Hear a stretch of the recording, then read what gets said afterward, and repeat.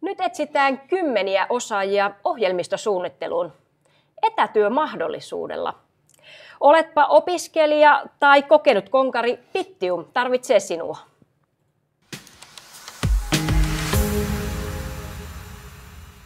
Hyvää päivää TE-livestä eri puolille Suomea. Tänään puhutaan insinööritalo Bittiumin avoimista työpaikoista. Mitä minun pitäisi kysyä Bittiumin työn asiantuntijoilta, kenties tästä tarjolla olevasta työstä tai Bittiumista yrityksinä? Heitäpä se chattiin, niin tulee kysymään ne kysymykset sitten tämän lähetyksen kuluessa asiantuntijoilta. Tämä lähetys on suomenkielinen, mutta tallenteesta tehdään myös englanninkielinen tekstitys, joten olkaa kuulolla, se tapahtuu noin muutaman päivän kuluessa. Ennen kuin päästään Bittiumin vieraani ääneen, niin haetaan vähän vauhtia tähän lähetyksiin videolta.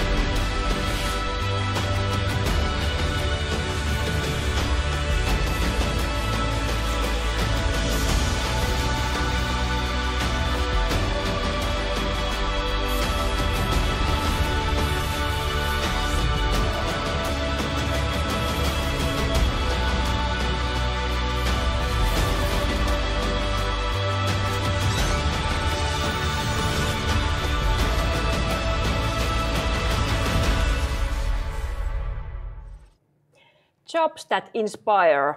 Työtä, joka innostaa. Näin lupaa Bittium. Ja tänään meitä on innostamassa täällä manageri eli tiimiesimies Tommi Härmä sekä ohjelmistosuunnittelija Julia Jyrkkä. Tervetuloa mukaan lähetykseen. Kiitos. Bittium on siis insinööritalo, jossa suunnitellaan omia tuotteita ja toteutetaan vaativia tuotekehitysprojekteja asiakkaille ympäri maailmaa. Tommi, mitä Bittium tekee ja mihin te olette erityisesti erikoistuneet? No, Bittium tekee monenlaisia asioita. Bittium on erikoistunut tietoturvallisiin viestintä- ja liityntäratkaisuihin. Meillä on yli 35 vuoden historia ja osaaminen käytettävissä radioteknologia-alalta. Radiotekniikkaan liittyen. Otetaan muutama esimerkki, mikä on tähän helppoja konkreettisia antaa. Bittium TAF SDR, ohjelmistoradiopohjainen tuoteperhe, on meidän militaripuolella tehty ratkaisu. On kaksi tuotetta, yksittäisen taistelijan käsiradio ja kiinteä ajoneuvoradio. Näiden radioiden avulla voidaan toimittaa sitten reaaliaikaista tilannekuvaa kentältä, johtamisjärjestelmiä, tehostaa toimintakykyä, johtamista. Puolustusvoimat on tässäkin tehnyt yhteistyötä. Sitten annetaan yksi erittäin konkreettinen esimerkki, Bittium TAF-mobiile. 1 ja 2, maailman ensimmäinen älypuhelin, jolla on annettu luottamuksellinen tietoturvasertifikaatti ja muodostaa Securisuuden kanssa kokonaisuuden, jolla voidaan käsitellä, luoda, siirtää luottamuksellista tietoa ja turvataan samalla kriittinen kommunikointi. Muutama konkreettinen esimerkki.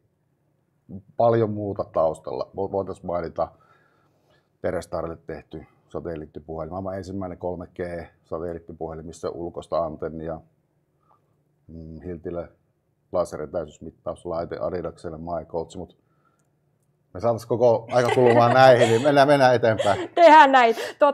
Bittiumin pääkonttori sijaitsee Oulussa ja Suomessa on lisäksi neljä muuta konttoria. Konttoreita on myös maailmalla. Kyseessä on kansainvälinen pörssiyhtiö. Millainen yhteiskunnallinen merkitys Bittiumilla on? No, Bittium on hyvin vastuullinen yrityskansalainen, paikallinen toimija, työllistäjä. On Oulussakin työllistänyt varmaan huikean määrän ihmisiä ja henkilöitä Bittiumin Elektrobitin kautta. Mehän keskustelemme hyvin tiivisti sitten paikallisten sidosryhmien kanssa, kuten tämäkin keskustelu on yksi esimerkki sitä, että halutaan olla mukana tässä, halutaan luoda sitä keskustelua, mahdollisuuksia juuri tämmöisten asioiden kautta. Julia, sinä olet ollut töissä Bittiumilla nyt muutaman vuoden, niin avatko vähän, millainen on sun työnkuva? Joo, mä oon Bittiumilla algoritmikehittäjänä ja mun erikoisosaamista on biosignaalin käsittely. Eli kun ihmisestä kerätään eri biosignaaleja, niin mä teen sitten sitä analyysiä siihen. Ja loppukäyttäjänä on lääkärit, eli halutaan nopeuttaa ja helpottaa lääkärin työtä sillä tekemisellä. No Tommi, teillä on työntekijöitä yli 670 ja Kyllä. Nyt haetaan lisää. Myös itse asiassa sinun oman tiimiisi myös. Mille osaajille teillä on nyt erityinen tarve? No, erityinen painopistetarve ja alue meillä on tällä hetkellä sulautetun Linuxin osaajat, testiautomaatio-osaajat ja sitten web-puolen osaajat. Ei pelkästään minun tiimiin, vaan monen muuhun tiimiin, että nyt haetaan sitten vahvistuksia tuolle osa-alueelle. Siellä on monenlaista tekemistä näillä meidän liiketoiminta-alueessa, just tämä taktinen kommunikointi, medikaalipuoli ja connectivity-puoli. Siellä on monenlaista projektia, mihin halutaan lisää henkilöitä. Tekijöitä tarvitaan jopa kymmeniä. Mitä Kyllä. te odotatte näkevänne hakemuksissa? Hakemuksessa on hyvä näkyä aikaisemmin työhistoriaa kuvattuna siten, että näkyy se rooli, mitä siellä on tehty, se teknologiaosaaminen, myös sitten sekin, että minkälainen harrastuneisuus on mahdollisesti taustalla alaan liittyen. Sieltä voi paljastaa myös osaamista ja tekemistä, mikä ehkä sen työhistorian kautta paljastuu. Nämä täytyisi näkyä sitten tietenkin vähän kuvata, että minkälainen henkilötyyppi meillä on sillä taustalla. Että tämä on tiimityötä, jokaisella oma yksilöllinen vastuu on, mutta tiimityötä. Näitä asioita halutaan sitten nähdä. Meille muodostuu tuosta hyvä kuva aika nopeasti sitten, että no ok, meillä on tämmöisiä tarpeita täällä projektissa on tämmöinen paikka, että voitaisiko tähän miettiä, lähden tarkentaa sitä kuviota sitten, mutta nämä tiedot olisi hyvä olla siellä. Kyseessä kansainvälinen firma, niin mitä kielivaatimuksia teillä on? Suomi ja englanti näillä pärjää erittäin hyvin. Täytyykö suomea osata? Ei ole pakko. Jos vähän jännittää oma englannin kielen taito, niin voiko hakea töihin? Voi hakea töihin. Ei tarvitse jännittää. Onko siihen tarjolla jotain koulutusta tai lisää kehittämistä kielen puolella? Mahdollisuus on tämä. Ja kyllä tarjotaan. Hyvä. Työn tekemisen tavoista vähän. Puhuttiinkin jo, että etätyömahdollisuus. Työtä voi tehdä mahdollisesti jopa toiselta paikkakunnalta. Avatko vähän tätä käytännön järjestelyä? No joo, jos otetaan hieman historiaa taaksepäin, että korona-aikana on tietenkin syntynyt ihan luonnostaan jo ajankohdan takia tarve miettiä etätyötä, sen vaikutusta meidän projekteihin ja myös, että minkälainen etätyömahdollisuus halutaan jatkossa antaa käyttöön. Meillä on etätyöpolitiikka astunut voimaan, jolla voidaan sitten oman työtehtävän sisällön mahdollisuuksien mukaan keskustella projektin kanssa, esimiehen kanssa, että ok, haluaisin olla ja toimia etätyössä näinä päivinä, näinä ajankohtina ja sovitaan vaan sitten ne käytännöt, mahdolliset paikallaolot projektin kanssa, suunnittelupäivät, workshopipäivät ja lähdetään tätä sitten toteuttamaan. Voi olla muullakin paikkakunnalla. Enää ei ole niin paikkakunta sidonnainen tämä työn tekeminen. Työtehtävä sopiva, niin kyllä onnistuu. No miten opiskelijat, voivatko he hakea teille töihin ja missä vaiheessa opintoja? Voivat hakea, meillä on erittäin hyviä kokemuksia opiskelijoista ja voi hakea erittäin aikaisessa vaiheessa. Työtehtävä vaan katsotaan sitten sen mukaan, että pystytään käymään koulussa. Meidän on helppo joustaa tietenkin sitä ajankäytöstä, että annetaan aikaa sille koululle ja mahdollistetaan sitten opinnäytetyö, päättötyö.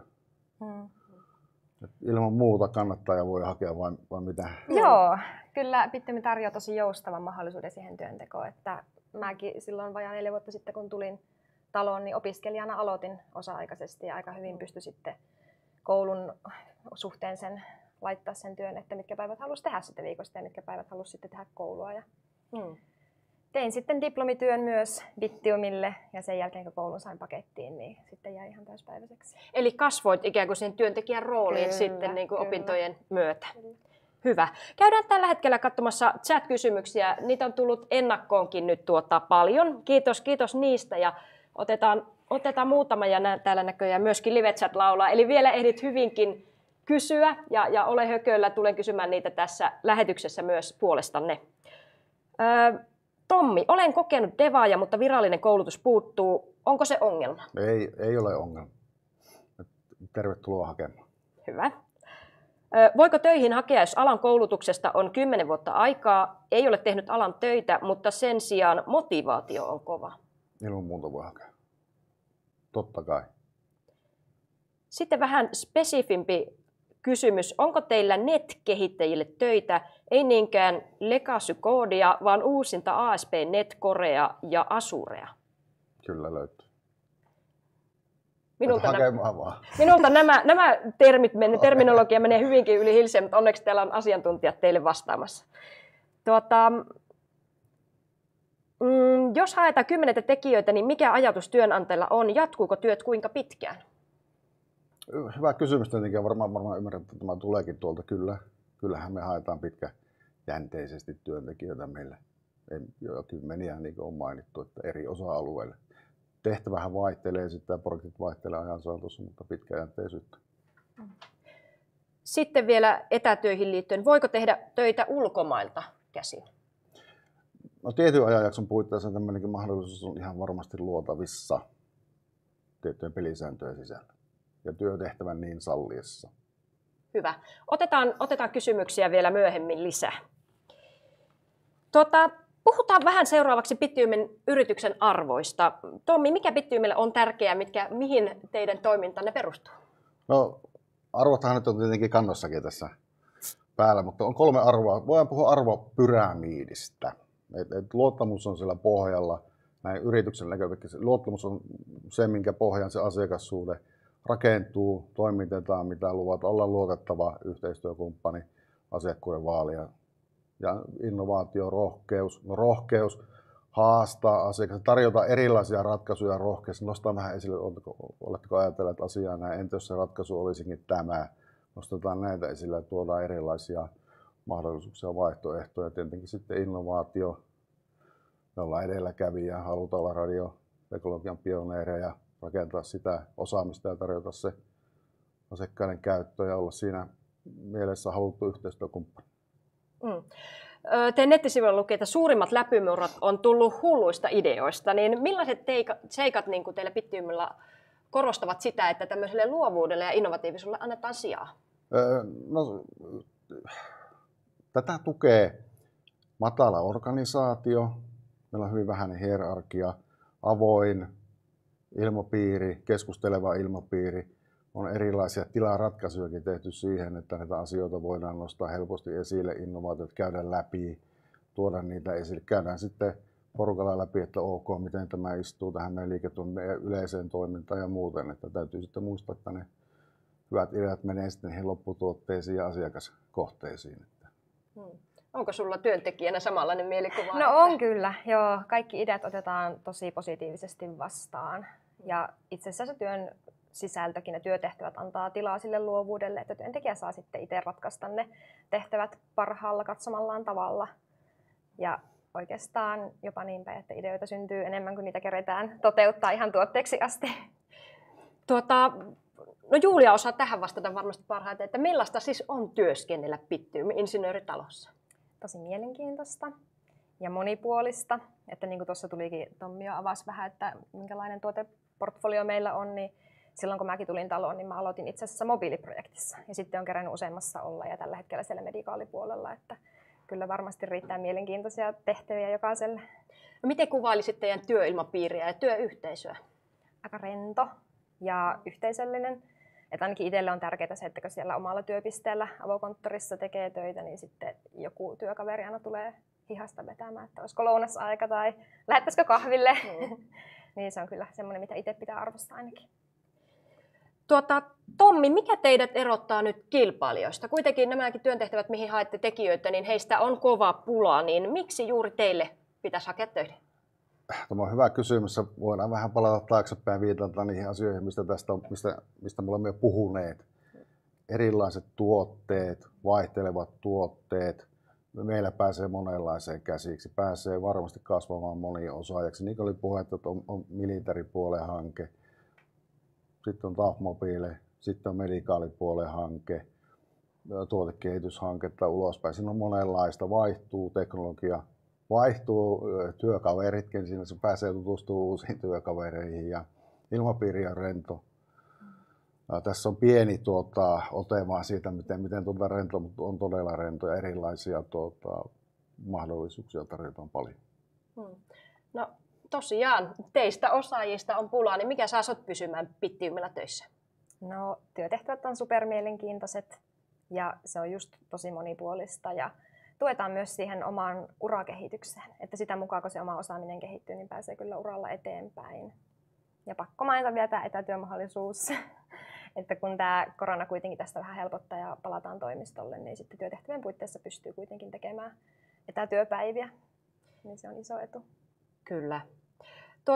Tommi, seuraavaksi me puhutaan vähän rahasta. Ja jos ajatellaan, että työntekijöistä on pulaa, niin kyllähän raha toki ratkaisee ja on tärkeässä roolissa. Niin millainen on ohjelmistosuunnittelijoiden palkkataso ja miten se palkka määräytyy? No, palkkahan määräytyy siten, että meillä on käytössä Mercerin IP-tehtävän vaativuusluokitus. Sitten siihen vaikuttaa oma suoriutuminen töissä ja tämmöinen way of working. Näistä määräytyy sitten se, että mikä on se tietty pisteytys sille tehtävälle ja aikaisempi kokemus ja osaaminen taustalla, näistä sitten muodostuu kulloiseenkin tehtävänsä palkkauksen taso. Olemme kyllä kilpailukykyisiä. Voiko se palkkaus vaihdella siis sama tehtävän kuva, mutta eri palkka samalla työntekijällä? Tai niin kuin saman tehtävän työntekijällä? No viitaten tuohon noihin elementteihin, mistä se koostuu, niin voi olla vivahteita siinä. Mitä muita etuja voisit mainita? No hyvä kysymys. Mahtavat työkaverit, vaihtelevat tehtävät ja tietenkin sitten meillä on nyt tullut uutena työsuhdepolkupyöräetu. Meillä on erilaisia harrastekerhoja. Meillä on kesäjuhlaa, pikkujoulua, perhetapahtumaa, tiimihäppeninkiä, projektihäppeninkiä, monenlaista löytyy. Kattava työterveyshuolto on yksi, hierontomahdollisuus töissä. Hammashoito. Kyllä, juuri näin, että on monenlaista. Monta mihin tarttua, Kyllä. Monta etua. Hyvä. Mennään seuraavaksi vähän chat-kysymysten pariin uudemman kerran. Kaikki tämän lähetyksen loppuun mennessä tulleisiin kysymyksiin vastataan. Ja mikäli nyt ei kerätä käydä sitä sinun kysymystäsi tässä studiossa läpi, niin vastaamme siihen kirjallisesti chatin kautta, joten pysy ihmeessä linjoilla. Minulla on laajasti kokemusta eri firmoista Oulussa mobiilikonnektiviteetin kehittämisestä nytkin töissä. Asetetaanko senioriosaajille koeaikaa ja missä määrin voi neuvotella työehtojen yksityiskohdista, Tommi? No koeaikahan meillä on työsopimuksessa ja keskustelua voidaan tietenkin sillä hetkellä sitten käydä, kun työsopimusta ollaan tekemässä tietyistä ehdoista. Onko, Tommi, työntekijöille etuosto-oikeutta tai muita etuja, jos ostaa Bittiumin osakkeita? Ei minun tietääkseni. Onko etätyöntekijöille tarjolla jotain tukea oman kotitoimiston luontiin, esimerkiksi parempaa tai turvallisempaa reititintä, sähköpöytää ynnä muuta sellaista? No kyllähän työnantaja tarjoaa tietenkin joitakin työkaluja kotitoimistoon, mutta pyritään tietenkin siihen sitten, että kun omaa kotitoimistoa me jokainen rakennamme ja pidämme yllä, niin teemme siitä myös itse hyvän paikan ja turvallisen paikan työskennellä. Joku pohtii täällä nyt työnantajan vaihtamista teihin, niin pystyykö yksiköiden välillä vaihtelemaan, voiko projektit valita? No pystyy yksiköiden välillä vaihtelemaan ja projektirooleista ja tehtävistä tietenkin käydään aktiivista keskustelua taustalla, kun katsotaan, että mitä erilaisia projektitarpeita meillä on ja mihin henkilöllä olisi mahdollisuus sitten mennä mukaan, niin käydään näitä läpi. AMK-insinööri kysyy, hei, monesti törmään siihen, että hyväksytään vain DI:t. Miten teillä? No niin kuin aikaisemmin jo vastattiin, niin vaikka ei olisi alakoulutusta, mutta muuten osaamista, niin onnistuu. Emme ole valikoivia tuossa suhteessa, vaan voi hakea töitä. Hyvä. Otetaan vielä pari. Käytättekö net- ja Azure-tekniikoita? Tästähän taisi tulla. Se oli. Hyvä. Onko web-ohjelmointitaustasta apua? Ei muuta taustaa, mutta siinä olen hyvä. On apua. Suosittelen hakemaan. Tarvitaan. Kyllä. Olisiko paikkaa sulautettujen järjestelmien osaajakehittämistä tekevälle? Kyllä. Eikä hakemusta sisään tuosta. Hakemusta sisään. Se on nyt selvästi tämä niin kuin tiivistettynä. Oikein paljon kiitos haastattelusta, Kiitoksia. Tommi ja Julia. Kiitos. Nyt siis tiedät, miten toimia. Mene Bittiumin sivuille, sieltä löydät avoimet työpaikat, joista pääset näitä tehtäviä hakemaan. Bittiumilla odotetaan nimittäin yhteydenottoasi. Nopeus tulkitaan työnhaussa tietenkin motivaatioksi ja kertoo myös luonteestasi, että olet aikaansaava. Toimi siis. Taitaa olla nyt purkissa. TE-live kiittää teidän seurasta ja oikein mukavaa päivän jatkoa. Moi moi!